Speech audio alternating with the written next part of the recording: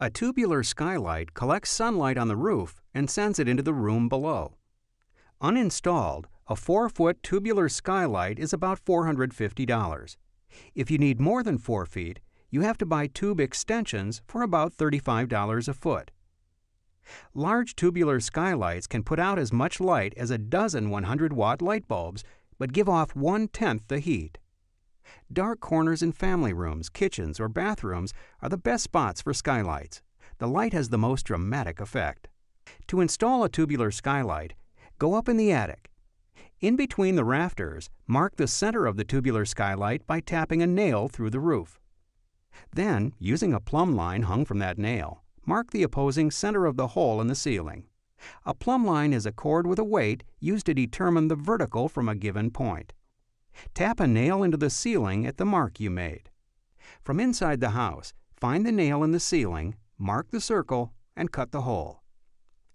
Insert and rotate the plastic plates and ceiling ring into place, making sure there's a tight fit between the ceiling ring and the ceiling. Back up on the roof, find the nail, mark the top, bottom, and sides of the opening. Check the directions that came with your tubular skylight to make sure you're drilling the correct size hole. Cut the opening, being very careful not to damage any of the rafters. Remove any roofing material, apply mastic around the rough opening, put the flange in place on top of the mastic, and secure the flange over the opening using the screws provided. Replace roofing material around the flange. While you're on the roof, install the pivot ring on the upper elbow and remove the protective film. Then, drop it in place. Now go back in the attic. Find out how long the straight tunnel section and lower elbow needs to be that connects the upper elbow in your roof with the hole in your ceiling.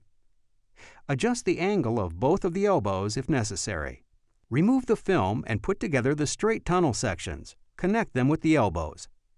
When you do this, make sure the top section is on the outside of the upper elbow.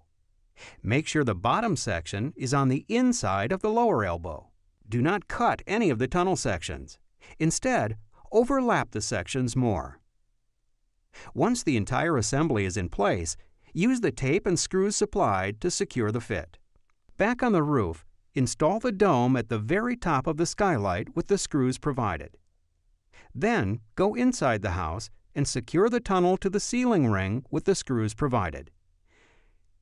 Install the diffuser with the frosted side face down. Make sure the diffuser is secure. Rotate the diffuser into locked position. Center the trim ring under the ceiling ring and snap the tabs into position. Or you can align the tabs with the notches and then rotate to secure the ring. Now, enjoy all the free light that your tubular skylight provides.